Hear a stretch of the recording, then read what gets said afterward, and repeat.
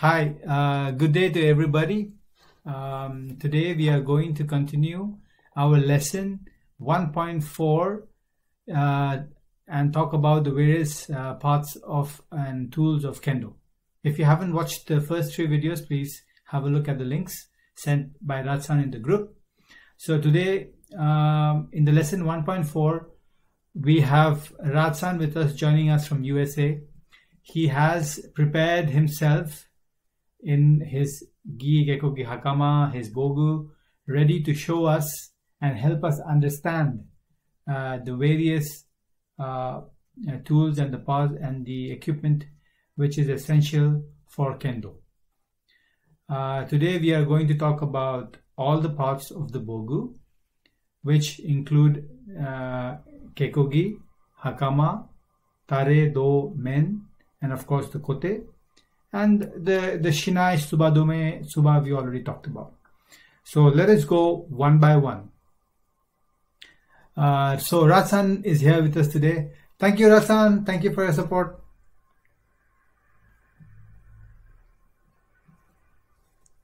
Hello, thank you. Okay. So Ratsan is today dressed at the beginning in the Hakama and Gi.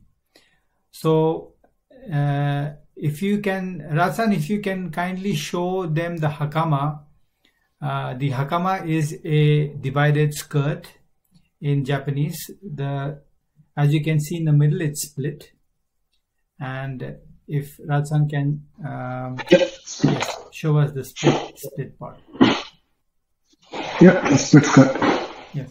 So what happens is that samurais use this Hakama as a horse riding pants, because in present day when we ride a horse, we strap our feet so that our feet don't rub against the belly of the horse.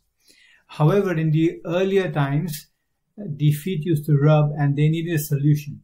So they put extra cloth around the feet to protect the skin from rubbing against the horse. This extra cloth is why Hakama looks big and looks very, very fluffy like a skirt. However, in order to preserve the samurai tradition and also to hide the foot from your opponent while doing the action, they continue to use the Hakama till today. So Ratsan, if you can turn to your left and show us the side view of your Hakama. Yes. So you see the side view, as you can see from the Hakama, is the behind part has a plate which goes right above your waist level, and the front part, you see how it's lying and how it's covering until the very tip of your foot, so that your foot is hidden from the opponent. Now, in the front side, Ratsan, if you turn to the front, yes, in the front side, we have 5 pleats. So you can turn. Yes, in the front side, we have 5 pleats, and also at the back, you have 1 pleat and a place to where you can write your name.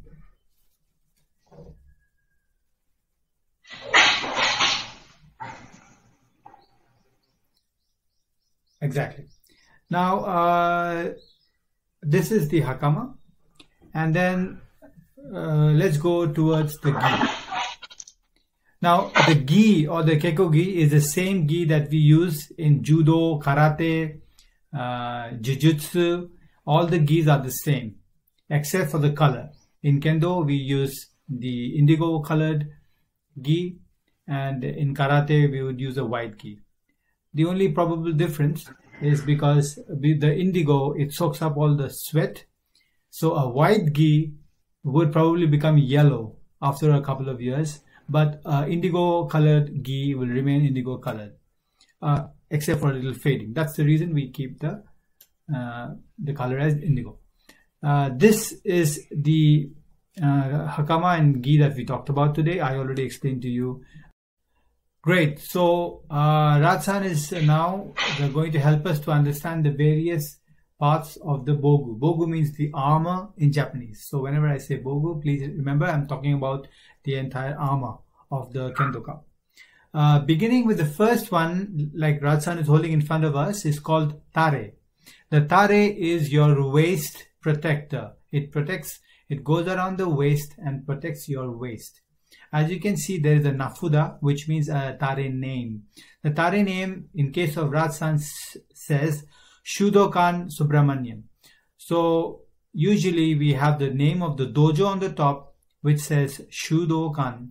And in vertical letters, we have katakana in Japanese, where the last name of the person is usually written.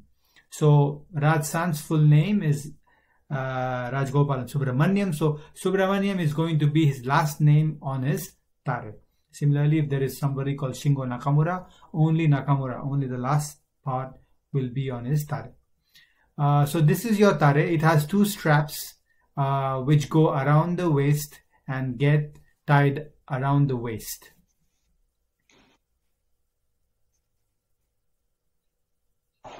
Exactly. Right. Moving on to the next one, we have the chest protector, Do.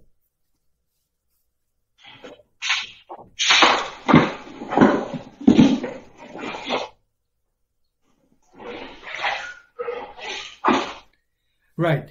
The Do, as Ratsan is holding in front of us, is a chest protector originally made in bamboo. However, nowadays made from lak or made from resin. Sometimes use shark skin and leather skin, and usually the hit of the shinai is completely taken by the Do, the chest protector. The Do is flexible, so you can, in fact, you can bend it a little bit so that it has a give. It has a give in order to take the strikes. And the top part, mine, is made of leather. The straps are held by leather straps. However, it's the straps are also cotton. So a Do will usually last for about 10 or 20 years, and also provided that the leather straps are regularly changed. Let's move on to the Kote.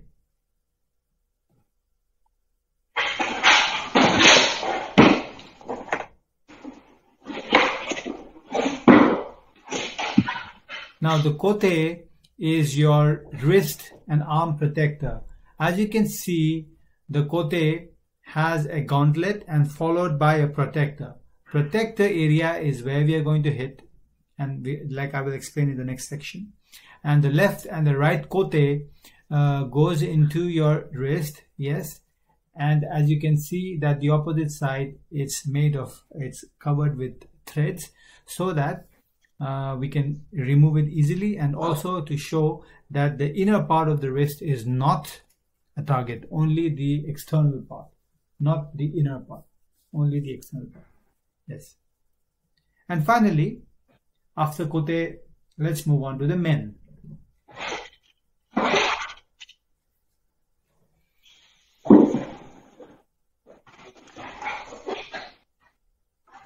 So the men is your head protector, which has these titanium protective mesh around it.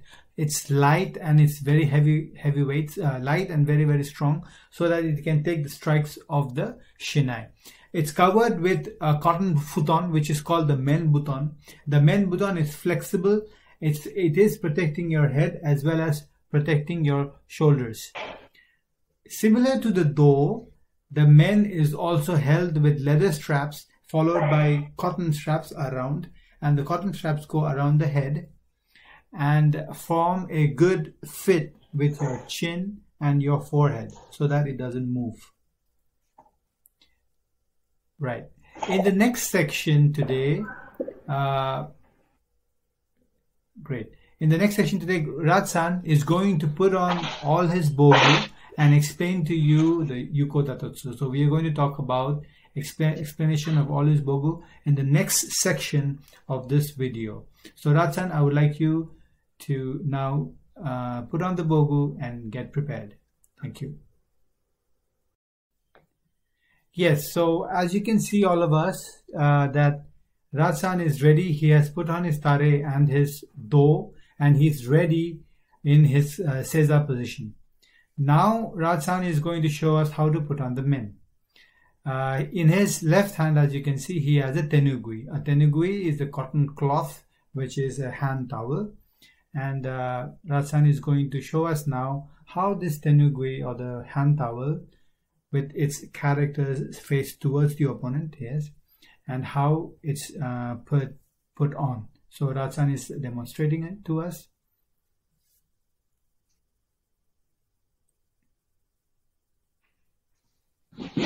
So Raj-san is now putting on the tenugui in a beautiful manner, and as you can see, he makes sure that the tenugui comes above his eyebrows, does not go too much below during the fight. He's going to put on the men now. So after you're done with the tenugui, the men goes on your face.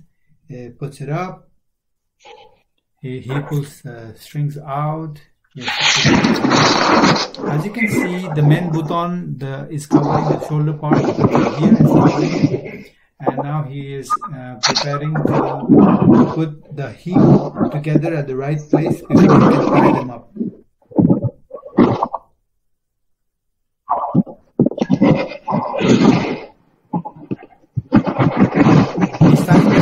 He's tying a knot, like a butterfly knot, behind his head, so that the men remains fixed.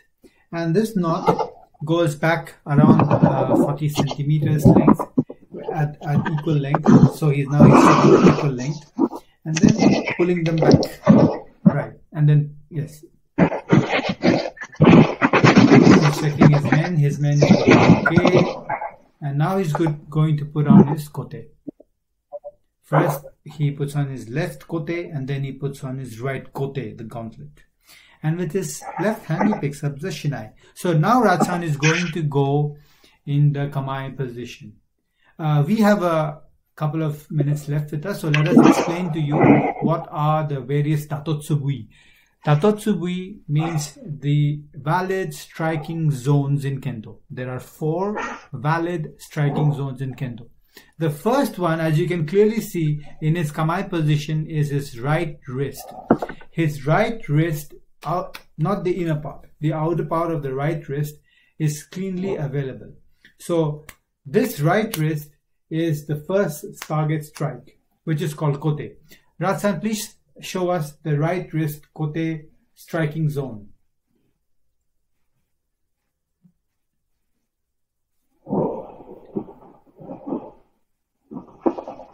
Right.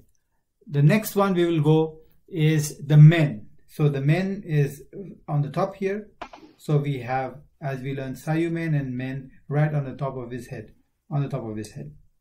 After, on the top of his head is the men, and then, yes.